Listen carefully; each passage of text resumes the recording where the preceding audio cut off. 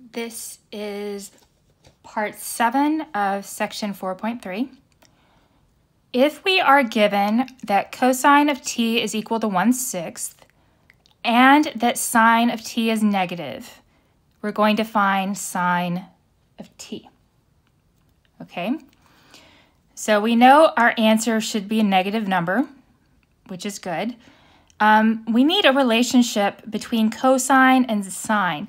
I need something that I'll be able to solve for sine given that I just know a cosine value. Okay, and if I'm looking at my identities, I don't have a reciprocal function that correlates sine and cosine, so that's not going to be useful. Here, I do have sine and cosine together, but without knowing a tangent or cotangent value, I'm not going to be able to solve this for our sine. So what we need to look at specifically are our Pythagorean identities. Okay, so here I have a cosine squared, I have sine squared, and I have a 1. I can solve this for sine. So what I'm going to do is I'm going to use this identity and plug in these values. So what do I know? I know that 1/6 squared, cosine squared, plus sine squared is equal to 1. So what I have here is 1/36 plus sine squared of t is equal to 1. So sine squared of t is equal to, if you subtract, you get 35/36. Okay, now to find out just sine, I need to take the square root of both sides, which gives me sine of t is equal to plus or minus the square root of 35/36, which is plus or minus the square root of 35/6. So my sine value can be two different answers if this is cosine. Here's our extra bit of information. We want our sine value to be negative. So the sine value we are looking for is negative square root 35/6. Okay, so if we are given that our secant value is -5 and our tangent value is negative, we need to find tangent.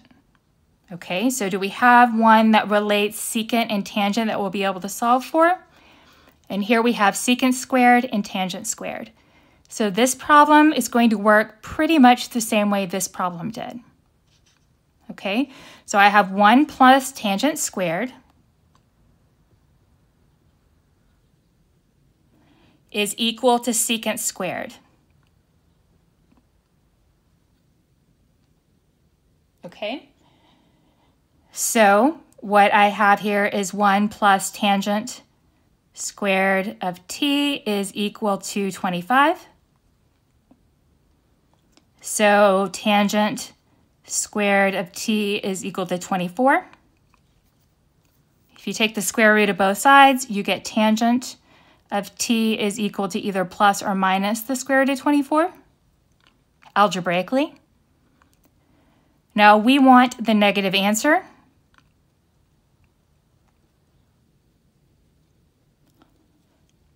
And you should write your answer in your radical in simplified form. So this is the same thing as negative square root, -2 square root 6. Let me write that a little bit better. That's the answer they're looking for. Okay, given that cotangent of t is equal to 4 and cosecant of t is negative, find cosecant of t. We have one relating cosecant and cotangent, so we're simply going to plug in to this identity. And what I will have is 1 plus 4 squared is equal to cosecant squared of t. So I have cosecant squared of t is equal to 1 plus 16 so 17. Therefore, cosecant of t could be equal to either positive or negative square root of 17. Now this is a prime number, so it does not simplify at all. Now, what are we looking for, the positive or the negative answer? We're looking for the negative answer. And so we get negative square root 17. Okay, now if our tangent is negative 3 and our secant is positive, we need to find secant. Okay, so secant and tangent are related here. So I plug in, I have 1 plus negative 3 squared is equal to secant squared. So secant squared is equal to 1 plus 9, so it's 10, which means that secant of t is equal to either plus or minus the square root of 10, and the square root of 10 does not simplify. We're looking for the positive answer, so they want your answer to be the square root of 10.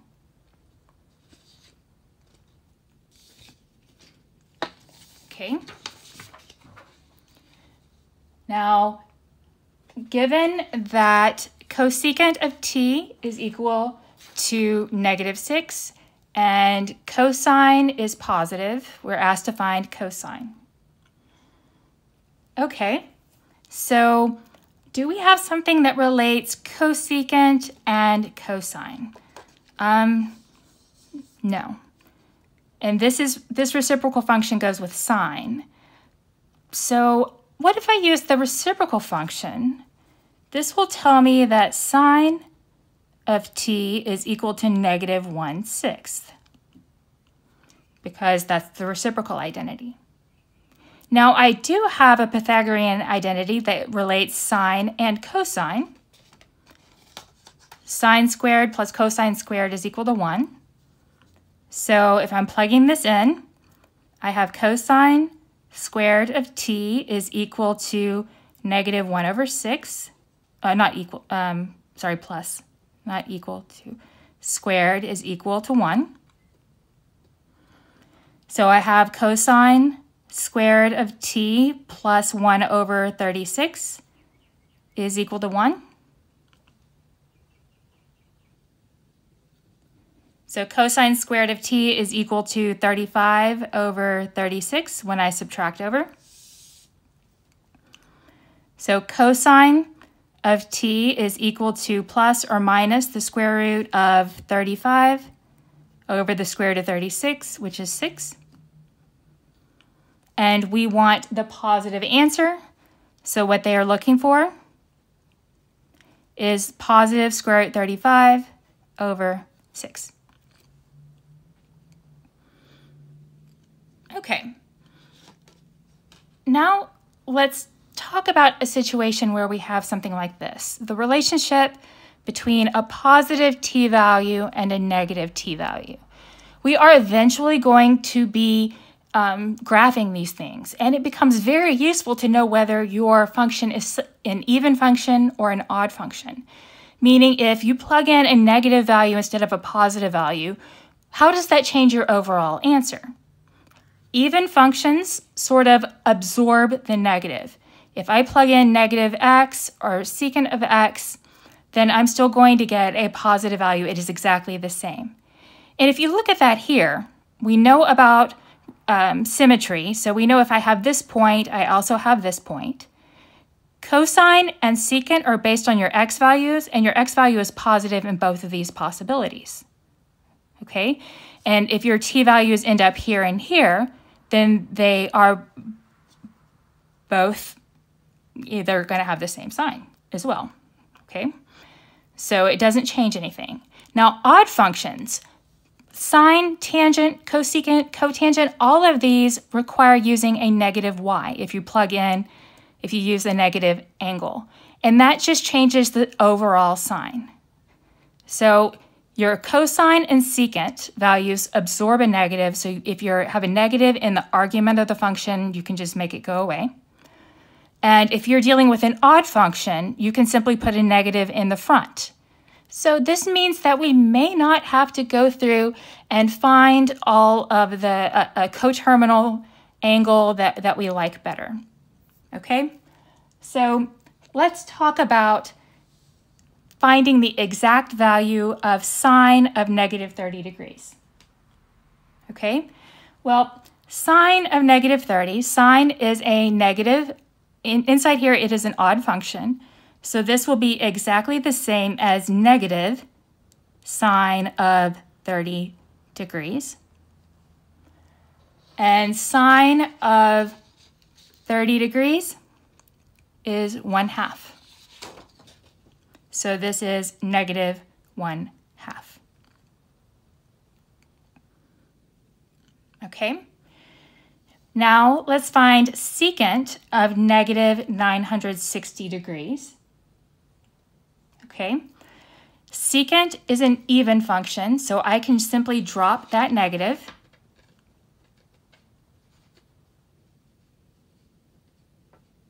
Okay. Now, since this is larger than 360, we do need to find a coterminal angle for it, so we can find our reference angle and so on and so forth. So 960, subtracting 360 until you find a number that is small enough, 240. So this is the same as secant of 240 degree angle.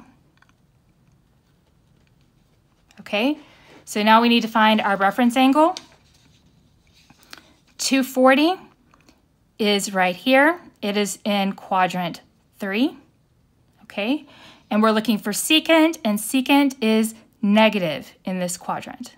Okay, so I know I'm going to have a negative answer. 240 minus 180 is going to give me my reference angle. Okay, and that gives me a reference angle of 60 degrees. So secant of a 60-degree angle, that is 1 over cosine of a 60-degree angle. Cosine of a 60-degree angle is 1/2. So the reciprocal of that will be 2. Okay, so now I just need to figure out whether it should be positive or negative. This was in quadrant 3, it should be negative, so the answer they're looking for here is negative 2.